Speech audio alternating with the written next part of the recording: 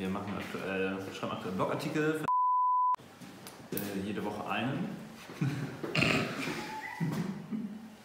Und jetzt haben die uns eingeladen zu einem... Sagt der Daniel, der kommt im Aufzug. Jetzt haben die uns eingeladen zu einem Kick-Off 2018 Gespräch, um über die künftige Zusammenarbeit zu reden.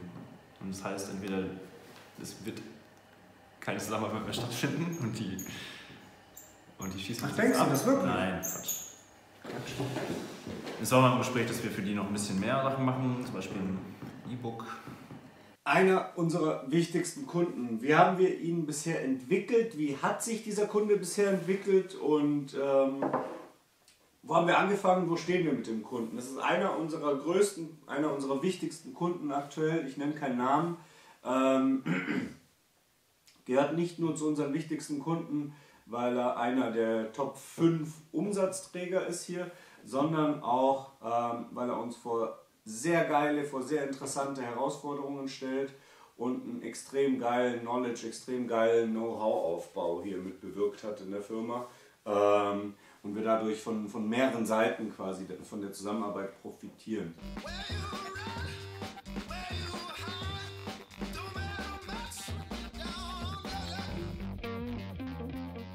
Wo kommt der Kunde her? Der Kunde kommt ursprünglich aus einem Geschäft, das wir mit dem Kunden getätigt haben. Wir haben dort was gekauft, wir sind dort Kunde geworden und haben so den Erstkontakt generiert. Und das war eine meiner alten Strategien, was ich immer noch versuche anzuwenden, ist, wenn wir irgendwo einen Dienstleister beauftragen, wenn wir irgendwo ein SaaS-Unternehmen beauftragen, wenn wir irgendwo ein Produkt kaufen, dann versuche ich auch mir irgendwie einen Kontakt dort machen zu lassen zu deren Einkäufern, zu deren Interessengruppe, zu deren Marketingleuten, die vielleicht unsere Services einkaufen konnten. Und so sind wir auch ein bisschen über Zufall, ein bisschen gewollt an die richtigen Kontakte gelangt und haben dann mit einer kleineren Zusammenarbeit begonnen.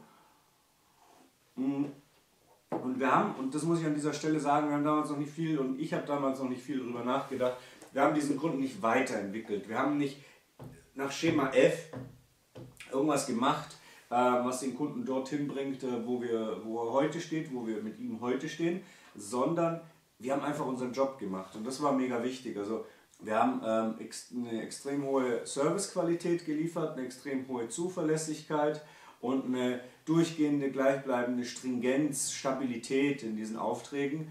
Und da auf Kundenseite extrem wenig Korrekturaufwand aufgeschlagen ist, da es zu keinen gröberen Deadline-Verschiebungen kam und zu guter Letzt der persönliche Kontakt zwischen den Leuten und auch zwischen mir und dem Kunden sehr, sehr gut war und man sich auch wirklich regelmäßig mittlerweile persönlich trifft, ob auf Messen oder bei denen oder tatsächlich auch bei uns,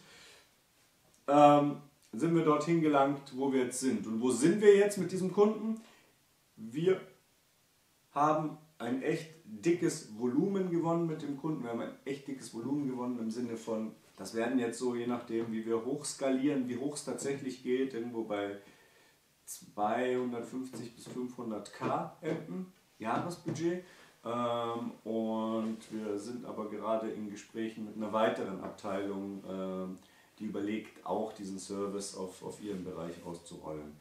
Mega geil. Und was war die Geheimrezeptur daran? Was war das Schema F? Wir hätten nach Schema F ein bisschen besser vorgehen können. Wir hätten ein Account Management, das wir bisher noch nicht hatten und das wir aktuell nur im Ansatz haben, hätten wir anwenden können, um den Kunden auch, wenn er extrem zufrieden ist, schneller weiterzubringen und die Aufträge, die er halt frei hat, auf uns zu bündeln.